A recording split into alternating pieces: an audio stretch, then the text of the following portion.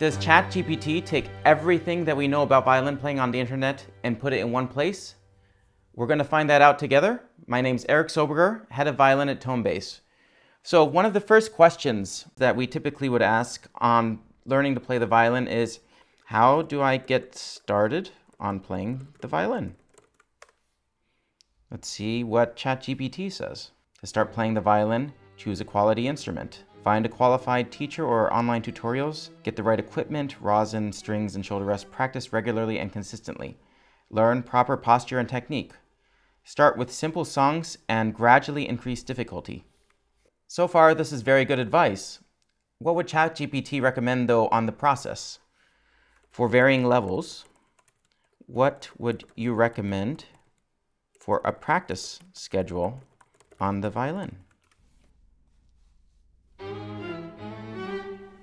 Wow, this is amazing. It's giving us times that it recommends for each different skill level. Looks like beginner, intermediate, and advanced. What I find interesting is how it breaks down each particular part in terms of what it thinks the focus should be on. However, there is one issue. The amount of time that you should practice really depends on your goals, not necessarily whether you're a beginner, intermediate, or advanced. So let's refine this a little bit more. Could you go into more detail with regards to each skill level?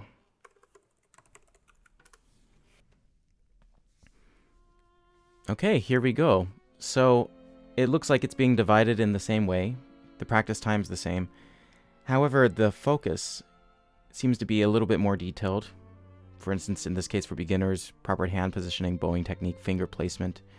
And the tips: use a qualified teacher or online resources and be patient with yourself. Intermediate, we're seeing something quite similar. Expanding your technique through more pieces, musical expression, and theory, and more styles and techniques to broaden your skill set. Practice journals are great ideas too. For advanced, going for some of the most challenging works and really just focusing more on the same ideas and gaining more inspiration.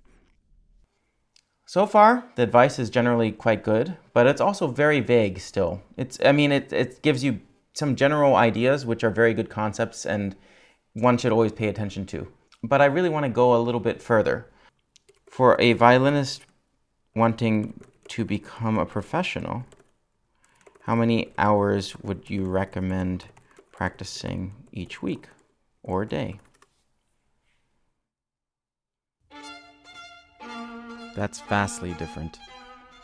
4 to 5 hours is a huge jump from what it called advanced violin playing. I find that very interesting. Why is it differentiating between advanced and professional so much? It's also suggesting getting more opportunities and networking. I think a lot of this advice is also just to try to build a successful career as a musician. I would say if you're pursuing a professional career as a violinist, you don't necessarily have to do 4 to 5 hours a day.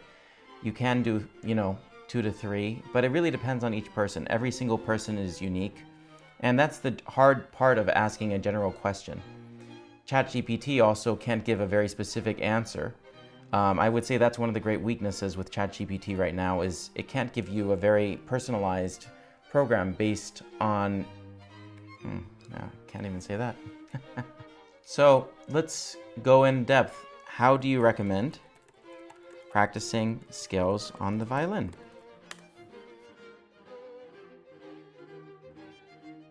Starting slow is always good advice. That's something that applies to basically anything on the violin. Now, focusing on technique, posture, bowing technique, and how you place your hands is very important. And of course, you have to practice with both hands and vary your practicing, and metronomes, something that a lot of great violinists talk about using, but actually fewer people use than you might think. Incorporate into pieces. That's very important. Shmuel Ashkenasi talks about that sometimes, the great violinist. And listen, pay close attention to the sound you're producing, and strive for an in-tune sound. As violinists, we always struggle with trying to play as in tune as possible. So let's see what ChatGPT thinks about intonation. Are the different systems of playing in tune on the violin?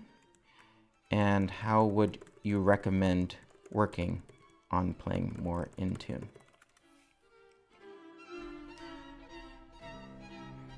equal temperaments used on the piano, so that's very important for violinists to learn.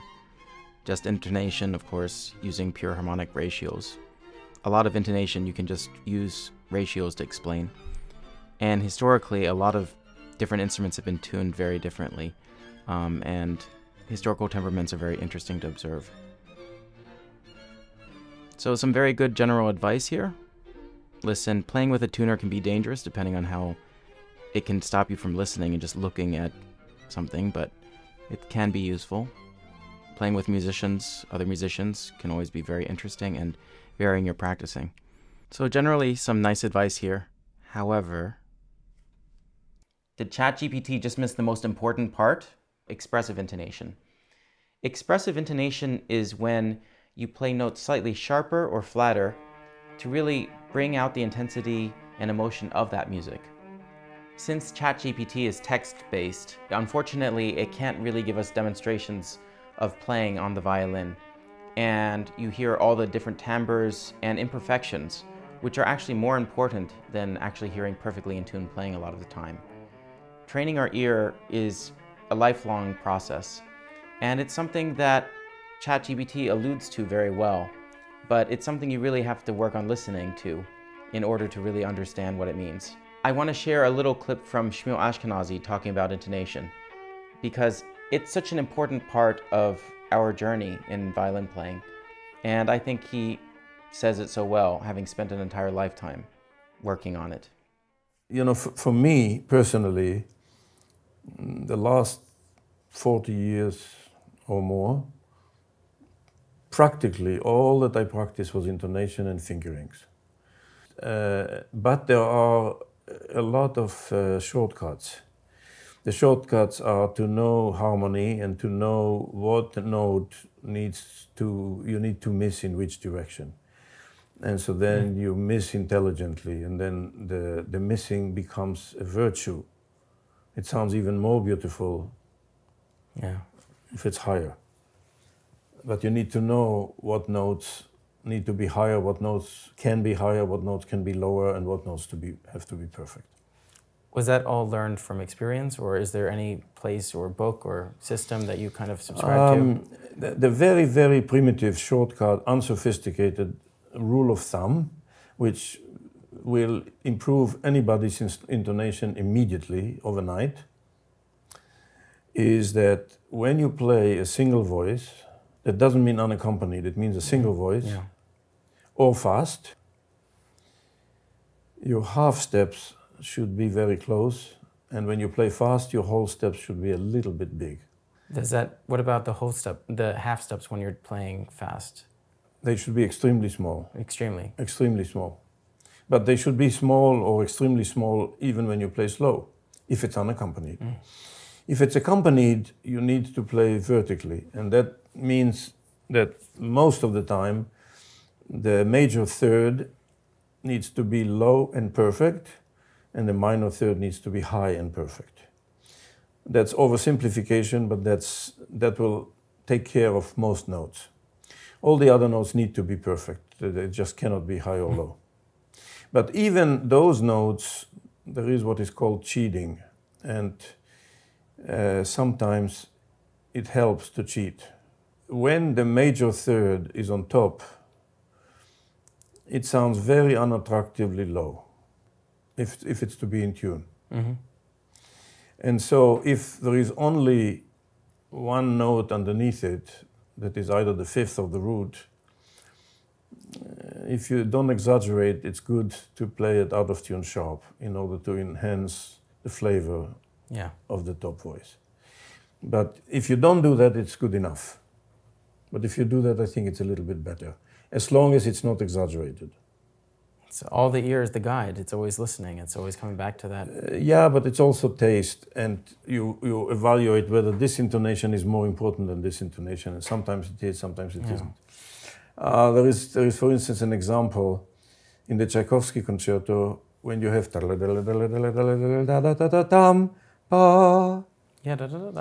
if you play that F sharp in tune, it's very unattractively low, together with the open A. That sounds in tune, right? So listen. sounds very unattractive. If you play it attractively, it's not in tune. That sounds very nice, but that doesn't. So what you can do is either play the first one in tune and play it higher and alone. Or you play both of them alone. And then it's not annoying. This is annoying, but this is not. Because the other accompany is more than an octave below. Yeah. So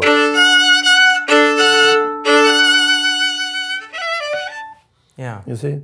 But if you play it very well in tune, it's not satisfying.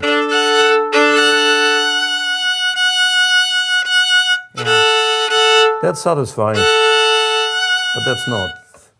There's really quite a difference when somebody's lived and tried out different passages and really experimented with trying to get intonation that sounds the most musical. ChatGPT gives us so many great ideas and things to work off of, but I think the limitation with ChatGPT is it's a starting point.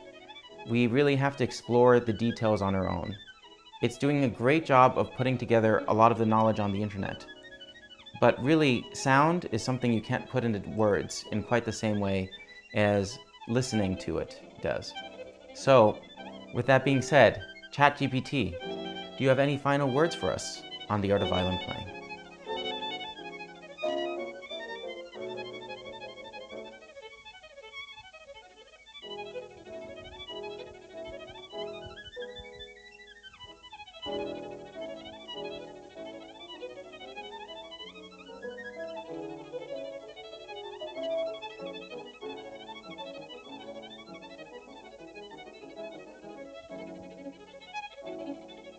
Guys, this is shocking, so please write your comments below. Would love to get your thoughts on the advice that ChatGPT is giving.